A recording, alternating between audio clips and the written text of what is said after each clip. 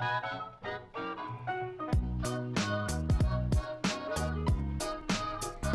everyone, this is PauseTheCat and welcome back to another video. Today I thought I would give you 5 tips for starting a YouTube channel. And I went with my 5 things that I think are most important and things that will help you reach out to people and bring people into your channel.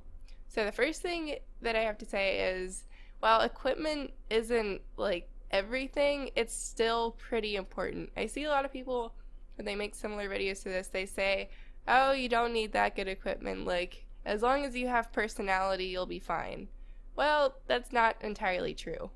People, to find videos enjoyable, they like to have good audio, crisp video, so if you don't have that, or if your audio or video quality is terrible, they're not going to stay with you. So it's really important to get a good microphone. I think that's the most important thing. That way you can have a really nice, crisp, clean commentary, whether you're doing gaming or if you're doing a vlog or something like that. Microphones are very important. But if you're doing gaming videos, it's also important to have a computer that can record videos of games, because if you have a really awful laptop or something, it's not going to be easy to get a good quality video for games. So I have a pretty beefy computer here with me that I use to record all my videos, and I use it for editing as well. So I personally think equipment is pretty important, but if you're on a budget, you can get away with stuff that isn't perfect as a solution for recording. The next thing is, make sure you focus on one genre of videos and one audience. You're not gonna be able to bring many people in if you make a whole bunch of vlogs and you also make a whole bunch of gaming videos. If you're gonna do that, you should either make 2 channels or just focus on one of them, because people aren't gonna want to come to your channel and have to wait for the videos that they like specifically, and the other people have to wait for their videos and whatever. For example, on my channel I tend to focus on Minecraft and related gaming videos, and it's been really helpful. The next tip that I have for you is just to upload consistently. This will be so helpful for your channel, unless you're Casey Neistat, who can upload a video then get 60 million views. But even now, he uploads daily and his subscriber count has gone up tremendously. So it really helps to get a community get together around your channel if you upload really consistently. I upload every other day. I make sure I do it every other day, no exceptions.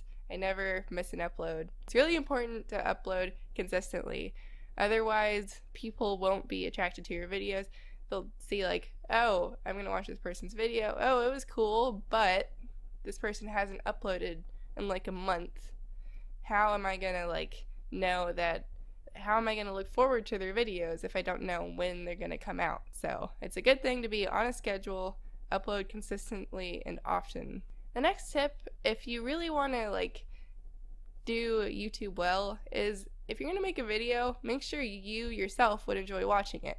Don't make this really awful video that you just want to put out and make because it's easy to make. Make sure if you're gonna make a video, make sure you would enjoy watching it. Make sure, if you don't enjoy watching it, who's to say other people are gonna enjoy watching it? And make sure it's on a thing that you enjoy playing, or doing. So don't upload a video of a game that you don't enjoy playing, because it's gonna show. Make sure you like playing that game, make sure you're decent at that game. That also helps some. And make sure you would want to watch that video. And the last thing that I have for you is, it's nice to have a good brand and a consistent brand. On my channel, I have my channel art, and that's also similar to the logo, and it's similar to my intro, and the thumbnails use the same font.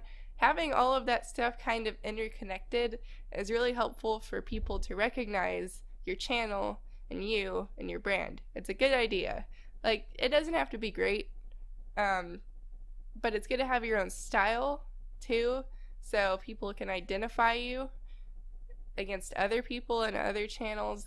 So I would just recommend that you either create your own or just look for something that you can use to make a consistent brand for your channel. But that's all I have for you today. I'm still feeling a little under the weather, so I thought that would be a pretty easy video to make for you. If you liked this video and you thought it was helpful, do give it a thumbs up. Share it if you really thought it was useful and you think it might be useful to other people. If you want to see more videos like this one, do subscribe, and I will see you in the next one. Bye!